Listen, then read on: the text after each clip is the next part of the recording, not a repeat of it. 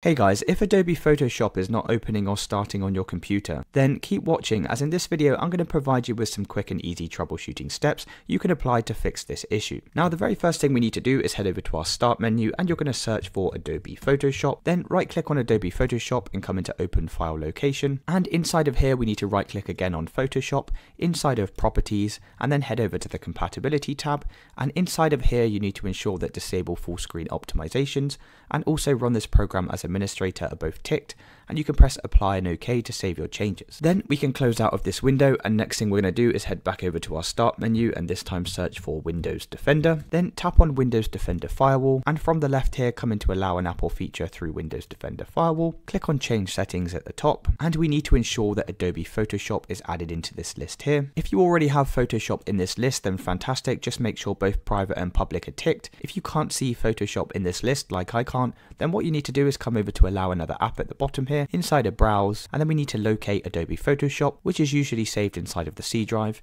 inside of program files, inside of Adobe Photoshop 2024, and then scroll all the way down and we should find the executable file photoshop.exe, which we can double click, then select add, and once it's inside of here, make sure both private and public are ticked, and you can press OK to save these changes. We can now check to see if that's fixed the issue, otherwise move on to the next step. Now if that's still not working, the next thing I'd recommend is heading over to your Creative Cloud desktop app, and then come over to the apps section in the left here, and we can try opening up Photoshop from here to see if that also fixes the issue. If that doesn't work, another thing we can do is head over to your start menu and search for Device Manager, and then tap on the Device Manager tab, come down to Display Adapters and expand this list, and then locate your graphics card and right click and then select Disable Device. You'll get this message pop up on the screen, just press yes to continue, and then we can re-enable the device by right clicking and selecting Enable Device. And the last thing we're going to do is head over to our File Explorer, come over to your C drive, inside of Program Files, inside of the Adobe folder, inside of Adobe Photoshop, and you'll see a folder called Plugins, just double click on that. Then inside of your Plugins folder, you need to select everything in here by pressing Ctrl A on your keyboard, and we're going to move this to a different folder.